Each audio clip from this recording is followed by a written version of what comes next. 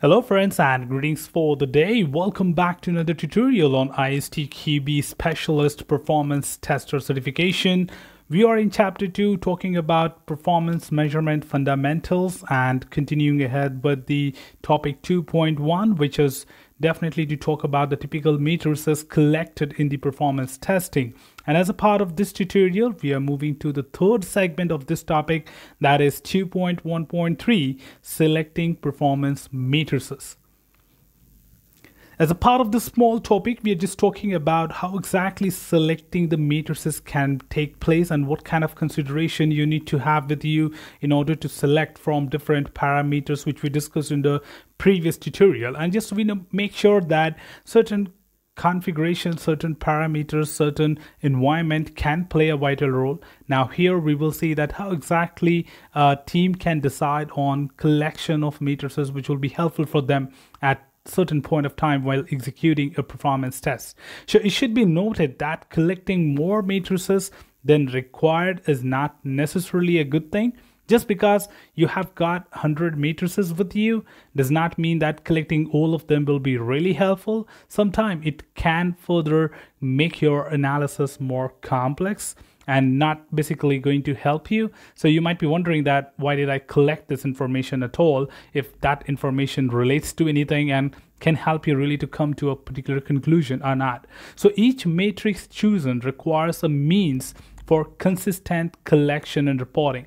Now, of course, that has to be done throughout the entire performance testing lifecycle.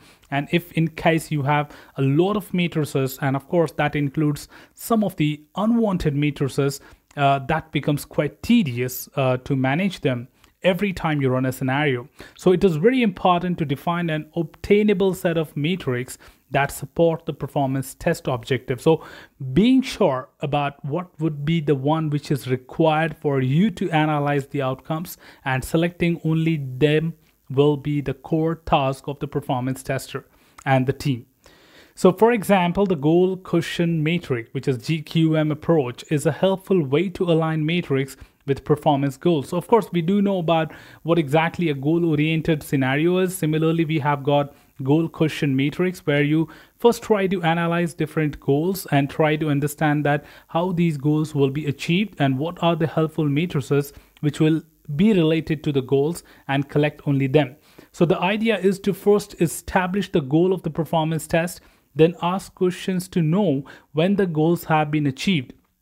And matrices are associated with each question to ensure the answer to the question is measurable. And that's how one of the technique can actually help you to have the confined number of matrices which you may need at any point of time to analyze the outcomes. It should also be noted that the GQM approach does not always fit the performance testing process.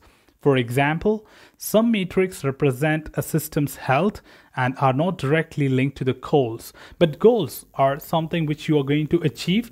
But of course, there are matrices which might not be really helpful at some point of time, but can give you the necessary information what you are going to be using as supporting the goal analysis, right? So there are matrices which you just pick it up and then they will assist you from the point of, for example, the effort done on the test scenario preparation and what kind of configurations you have done, the time consumed for creating that configuration. So all these things will basically help you that how complex the scenario was, what kind of considerations you have taken into account, and then of course the goal metric can add value to it. Okay, this is what we have achieved after doing all this sort of preparation and creation of the scenario.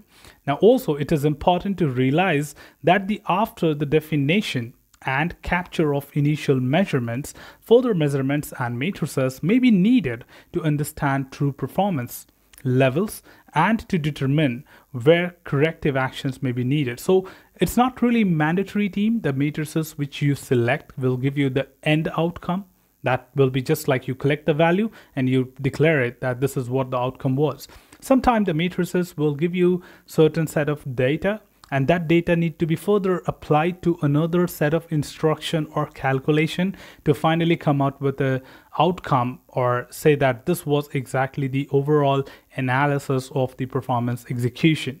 So you need to identify them and create a tag to put them under a certain category or probably under a certain level, that these are the things which we will be using to derive certain set of data, and that data will be further fed into another calculation or system which will return you the exact analysis of it. So some of the matrices provide you input to analyze the information. So make sure that you identify them and declare them accordingly, so that when you come to analysis part, you do not have any questions or any concerns to come out to the right output.